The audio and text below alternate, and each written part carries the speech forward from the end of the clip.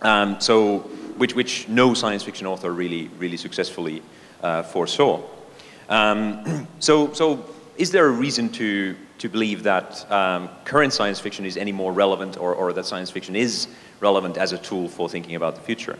And I think Uri also already said that it's not really about prediction, but about preparing ourselves for what the future might feel like, and creating symbols and sort of imaginary artifacts from the future that actually inspire us to build them. And it's actually maybe worth saying a little bit more about how fiction itself works, and why it helps science fiction to achieve these things I mentioned. So fiction is very immersive, especially reading. So reading is about being inside somebody else's head, or almost like wearing somebody else's skin and looking at a different world, completely immersed in it. And there's actually neuroscientific evidence that shows that when we read a book, when we read a fictional story, not only do we imagine the things that are happening, but actually the same areas in our brains activate that would activate if we were to perform the actions that the text is describing.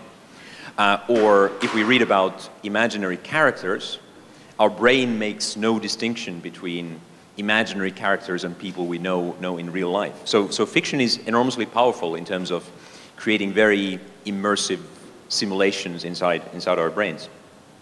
And that sort of helps us to illustrate one possible application of science fiction, which is what is it like to feel, what does it feel like to interact with future objects and technologies?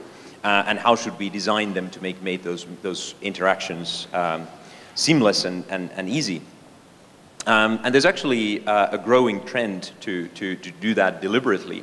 So Brian David Johnson and Intel has a practice called science fiction prototyping, where they invite science fiction authors to write stories around human problems emerging from the technologies that Intel is developing. I mean, Utopia is also a visual festival, so online you can also find a lot of videos around a concept called design fiction that show people interacting with imaginary technologies. Somebody who's written quite a lot about that is Bruce Sterling, whose blog lists a lot of examples. But actually, my favorite example of this kind of exploration of interaction through science fiction comes from a book here called Make It So by designers Nathan Shedroff and Christopher Nessel, who go through a very wide range of mainly science fiction films and show different kinds of interfaces from all those movies.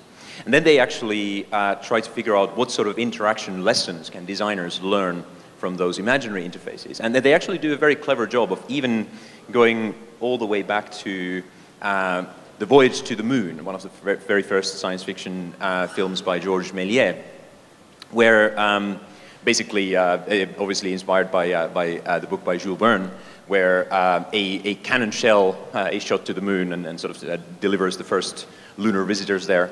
And one of the things that Shedroff highlights in the book is that to us it sort of seems ridiculous that they basically just push this door open and go and walk on the lunar surface. There's no airlock. There are no spacesuits or anything like that. There's no controls for the door. You just push it and it opens.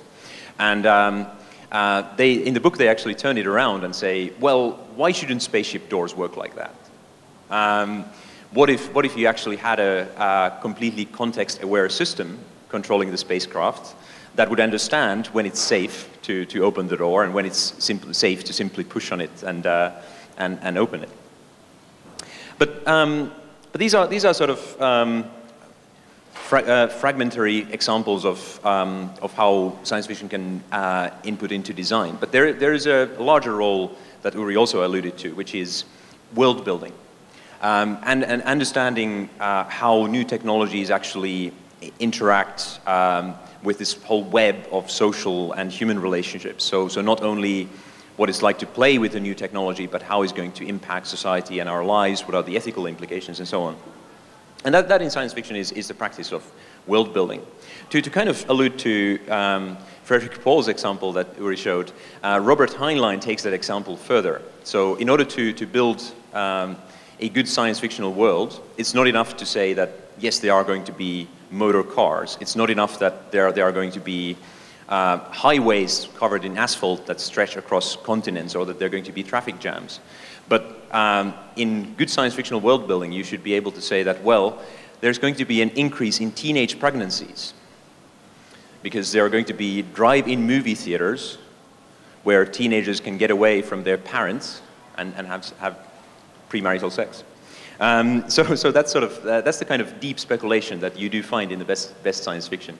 And as a very recent example of that, I urge you to check out a wonderful short story by Ted Chiang, who's a fantastic contemporary science fiction author, called "The Truth of Fact, the Truth of Feeling," which describes a world which doesn't really seem to be that far away, where there are effective digital memory prostheses. Pretty much everybody uses life logging that sort of records continuous video and audio about everything that happens to us, which is then sort of instantly indexed and accessible and searchable. And what that process does to human relationships, when actually the way your memories have rewritten a particular argument that you had with your daughter, is actually something completely different in reality. So I urge you to check that out as an example. So finally, I think again treating the same ground as Yuri, but to put that in wider context, science fiction does have a role of presenting kind of findings from the future. So objects that are so compelling that we actually want to have them. And I think Star Trek Communicator is actually a very good example of that. So it definitely had a role in shaping the evolution of mobile communication devices. And not only that, but even there's evidence that it subconsciously shaped the expectations of the general public on how that technology should work. So I think Uri showed a picture of the early Motorola flip phone, and which looks very similar to the Star Trek Communicator.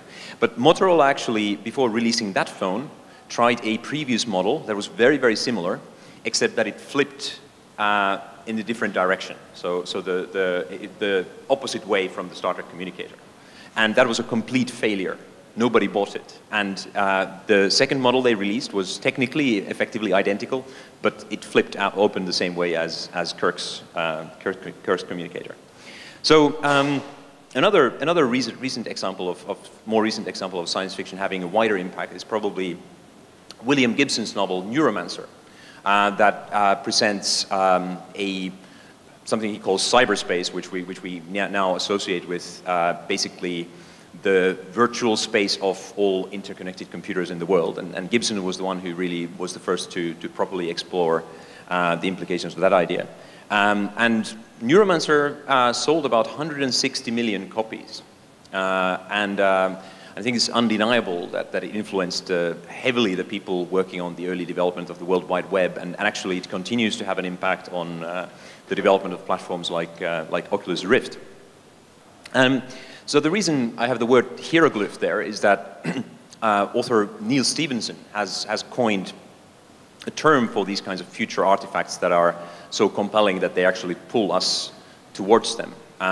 So hieroglyph is sort of one of these things that everybody wants, and which is something like cyberspace or the Star Trek Communicator that is easily understandable and technologically compelling. And if we kind of think about the way how science and engineering disciplines work at the moment, things are getting increasingly fragmented and specialized.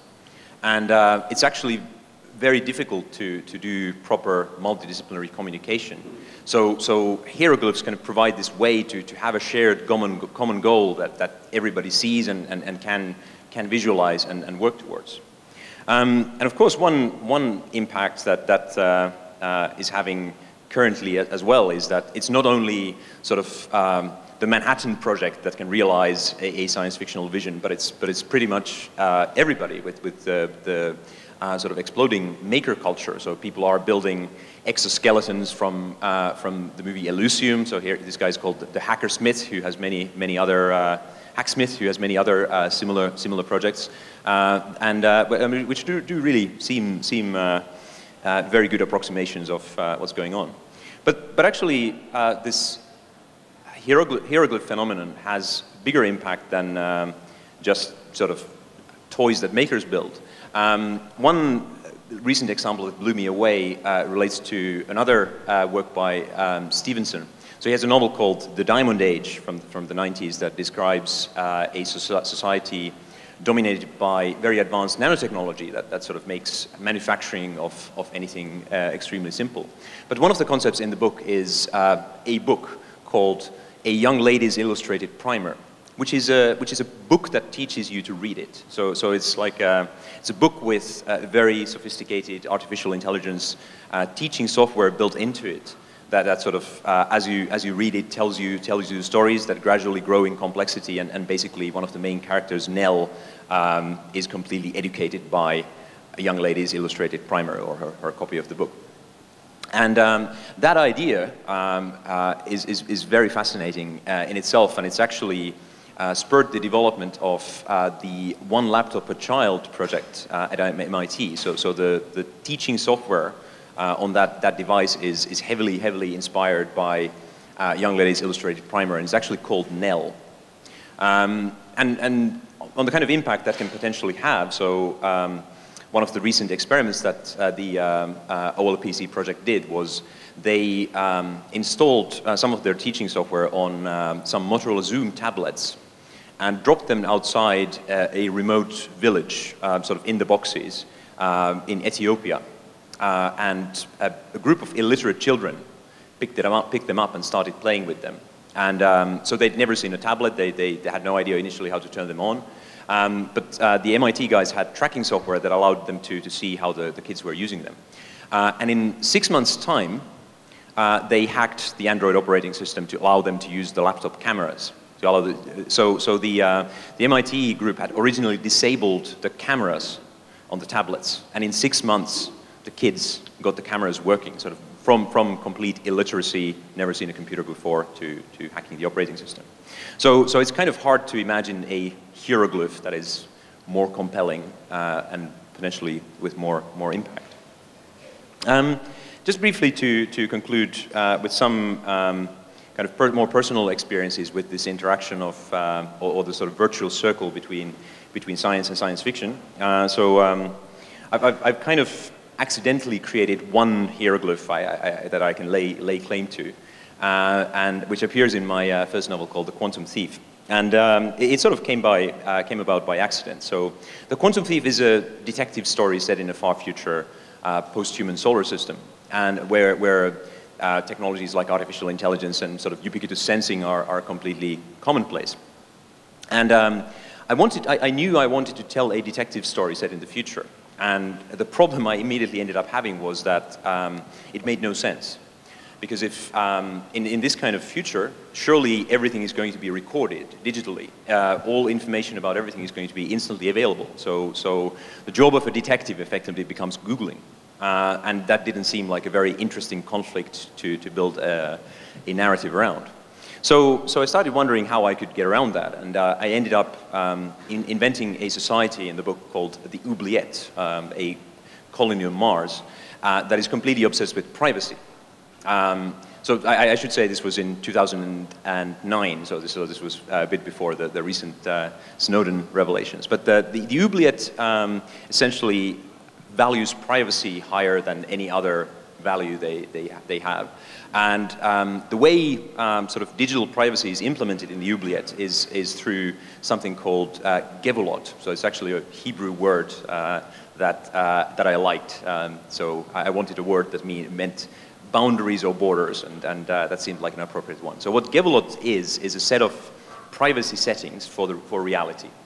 So if you're a citizen of the Oubliette and you have a conversation, you automatically have to generate a privacy contract that specifies how much of that conversation are you allowed to remember, who can you share it with, who did you have it with, and so on. So everybody exists in this constant state of having to be aware of what the level of privacy in their interactions is.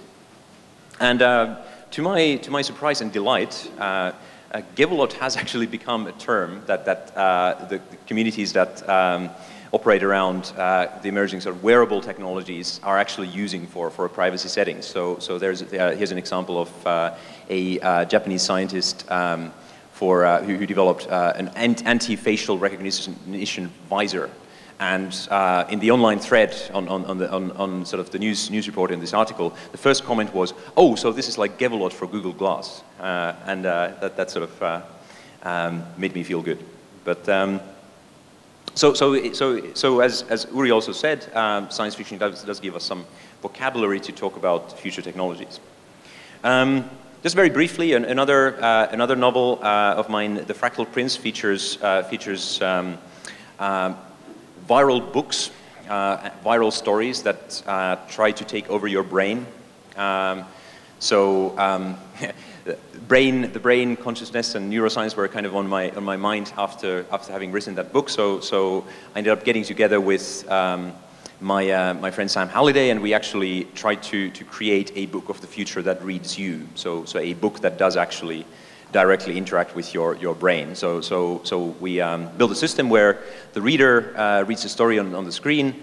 They feel like they are reading a really linear short story, but in fact the direction of the story is shaped by their brain activity measured through EEG. So that was kind of my own attempt at prototyping a future object. Finally, to sort of briefly mention how what I'm doing currently relates to science fiction. The kind of science fiction hieroglyphs, I guess, that I grew up with relate very much to nanotechnology and building programmable machines at a molecular scale. There's actually also a connection to Yuri's story.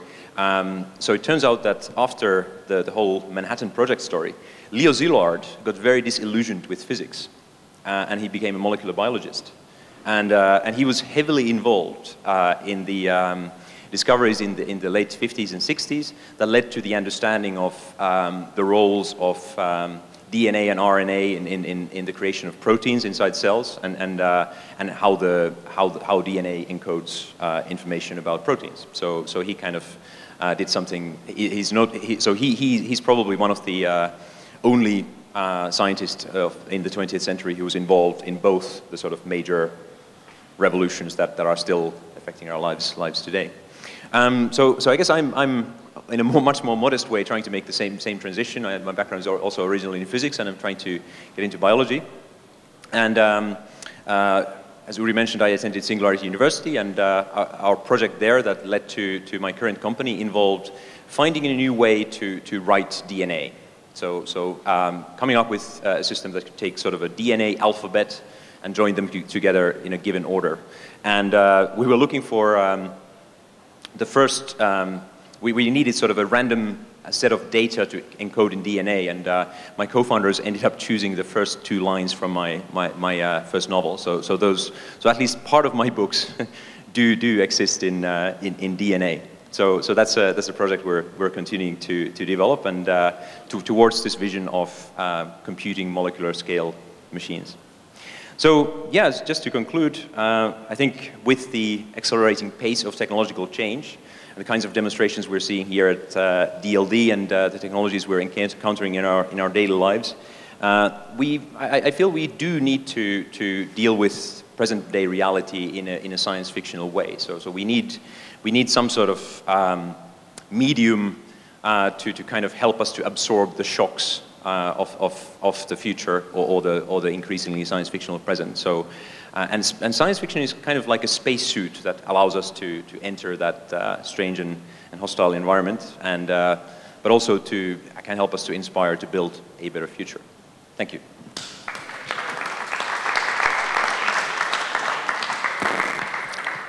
Thank you. As far as I know, Fiona was the, which is the tablet in Neil Stephenson's book, The Diamond Age. As far as I know, that was the inspiration for the Kindle.